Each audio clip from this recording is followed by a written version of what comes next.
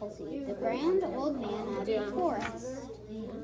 A long time ago, when America was still a very young country, there was a man who everyone knew as Johnny Appleseed. His hair was long and black, his eyes were blue and full of energy. His real name was John Champlin, but people didn't call him that anymore. After John was barely 2 years old, his mother died, and his father married another woman. John began to live with his grandmother, who had many apple trees in her garden. Little John loved to watch the pretty flowers on the trees slowly change into delicious fruit. When John was 18, he left his grandmother's home. He wanted to travel into the world.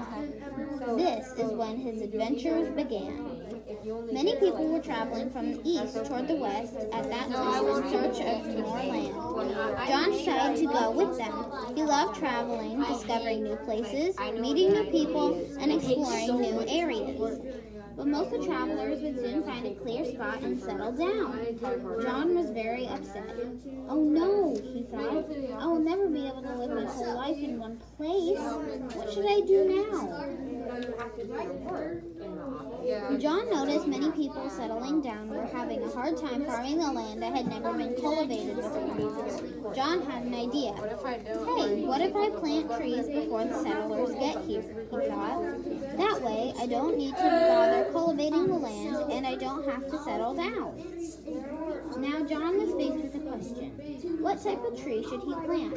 There were so many to choose from. Can you guess which tree he chose to plant in these lands? That's right. He thought of all the delicious things they could make out of apples and decided to plant trees whenever he could. And so, John would move west ahead of the travelers and find nice, fertile land. He would clear it and sow the seeds himself. He would build a fence around the trees to protect them from all wild animals. As the trees grew, John would sell them to settlers when they arrived. If any tree remained unsold, he would come back and periodically to tend to it. When the settlers came, they were welcomed by the familiar apple trees. They could eat pies, make apple butter, and even drink cider. Before then, they were forced to eat fish and meat every day. Can you imagine eating the same thing day in and day out? John would often walk down the road with a huge sack of seeds swung over his back, sowing apple trees along the way. One day, a little boy saw him and shouted, "Mom, look! Johnny Appleseed is here! He's planting more trees!" The name stuck, and after that, everyone called him Johnny Appleseed. Johnny had a dream. He wished that no one in America would ever go hungry. He wanted to plant enough apple trees to feed everyone. Many poor people could not afford food. He would give them his apples and apple seeds for free. Johnny didn't have a home of his own. The earth is my home and the sky is my roof, he would say. He loved sleeping in the forest underneath the starry sky. If the weather was bad, he would ask for a shelter for a family in exchange for apple seeds. Even then, he would sleep on the floor near the fireplace. Everyone welcomed him in with open arms.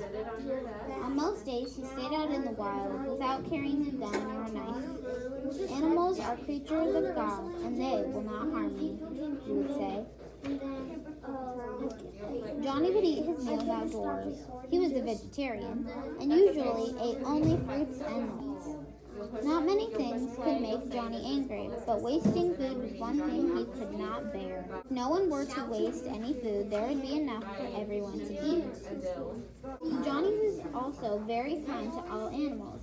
Some people said he could even understand their language. In fact, before lighting a fire, he would check out the logs for worms, ants, and other insects so he could shake them off before he burned the wood. In spite of living in the wild most of his life, he did not once kill a single animal.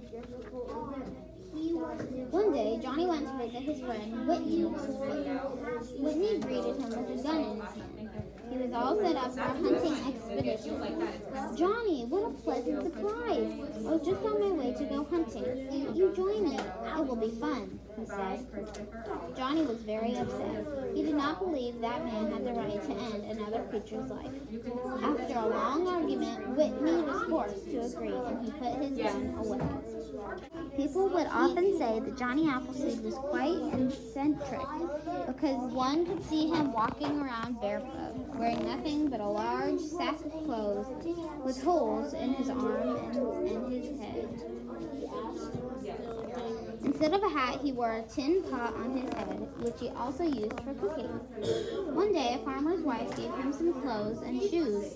Johnny was about to wear them when he saw a poor old man shivering on the road. Poor man, he thought to himself. He has nowhere to go. He will surely die if I leave him here like this. So Johnny gave his new clothes away to the old man. Johnny loved playing with the children. He saw that many children did not know how to read. So in every settlement he visited, he carried with him a book. He would tear the pages and distribute them among the children, teaching them how to read. Johnny was very friendly with the Native Americans. They liked him for his kind ways and the love of nature. Johnny gave them some of his saplings and taught him the healing powers of herbs and other plants. During his travels among the settlers, if he ever come across a sick child or someone in need, he would heal them. In those days, the settlers and Native Americans were at war with each other. Johnny Appleseed, though, was friendly on both sides. Once he heard the Native Americans were planning to attack the settlers. He ran barefoot for 30 miles to get the settlers' help. Johnny brought things he needed to them. Once he brought a herd of ponies to help him carry the load of apple seeds. Suddenly, a tribe of Native Americans captured him and stole his ponies. It's okay, he thought to himself. Things happen for a reason. I'm sure they need the ponies more than I did. Once, Johnny was sitting in the field and eating when a snake tried to bite him on the foot. Legends say that his skin had become so tough from the cold and wind that the fangs from the snake could not pierce his skin. In fact, living outdoors had made his skin so tough that he was known as amused to children by pressing hot coals or needles to the soles of their feet without feeling a thing.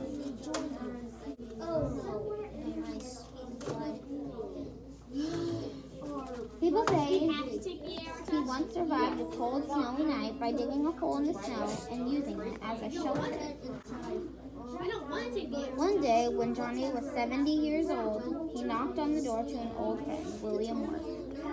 Old friend, I don't feel too well, he said. May I please take shelter here for the night? Of course you may, said William. What can I get you to eat? Just some milk and bread would be fine, said Johnny. After his evening meal, as per his custom, he read aloud from the Bible, curled up on the floor near the fireplace, and never woke up. The quirky old man with the tin pot on his head was never seen walking down the road again. He was missed by all. Children missed playing with him, and farmers missed his help. For 50 years of his life, Johnny roamed the wilderness planting trees. If he were to count all the trees he planted, they would come more to over 100,000 square miles. Many of these trees remain there even today.